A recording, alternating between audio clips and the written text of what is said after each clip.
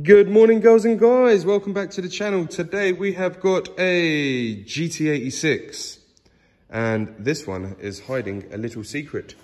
Well, it's not quite little, but there it is. We've got another turbocharged GT86 in the building.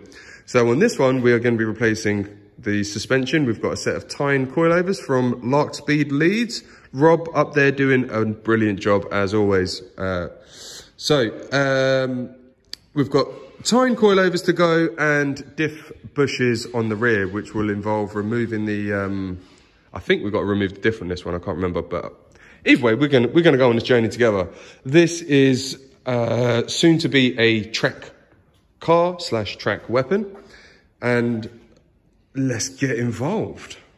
So if I haven't said it before, because we're setting the height at 590 on the front and 600 at the rear, when the car's on flat ground, just measure, get your measurements, make sure you write them down so you don't forget them. Now, first off, lube is your friend. As I've always said, lube is your friend.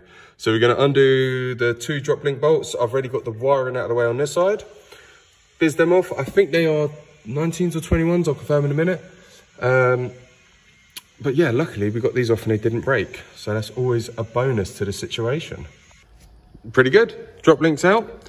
2 19s here, and I forgot about the brake pipe. So, being Japanesey, I'm going to say 12 mil. Let's find out.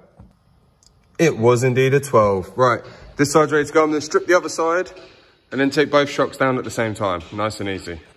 Side 2 is out, free, single and ready to mingle. And lower it down, undo the bolts from the top, drop a shock, drop the other side, and get the Tein coilovers ready. Okay, we have whipped out both shock absorbers like an unwanted wedgie in a public place. Now, they are both on the floor.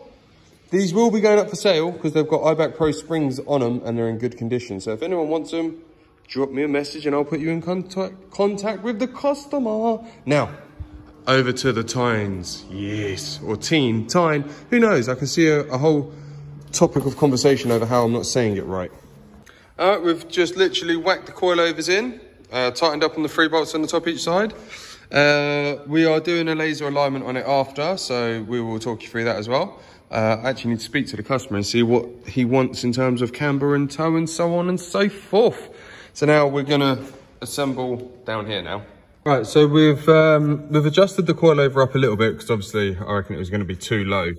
The drop links, although they're adjustable, I've set them roughly to the same size as the original ones because we're going similar height, give or take up a little bit.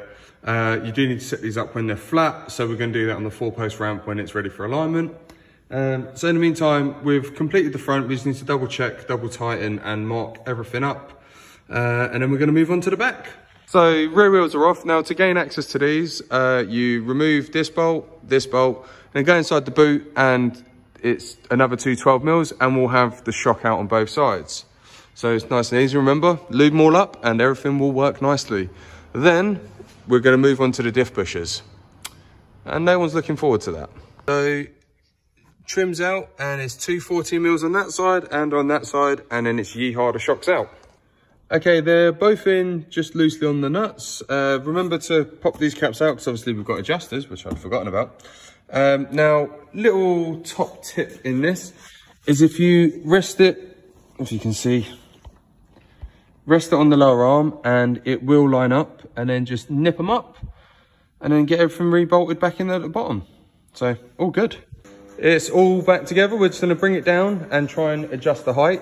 We're going to get it as close as we can, but don't forget these are going to settle. So what we do now will come undone on its own shortly, and then we'll have to readjust it again. But it's trying to get it right first time is always the key. Okay, been for a little road test to settle the suspension down. Now it's time for alignment. Oh, this place is a mess. So that's without any adjustments. Not bad. Right, wheel alignment is all good and set. We've gone for 2.1 on the front negative and 1.4 I think on the back. I can't remember now. And we've gone 0 to all the way around. So now we're going to take for a little road test. So we were going to be doing diff bushes on it. However, we don't have gearbox oil for this, diff oil for this. So there'll be another video on this to just simply do diff bushes and to give it one more check over with geometry and everything else. So now it is time for a road test. Back from road test, got that waiting for me next. So this one is done.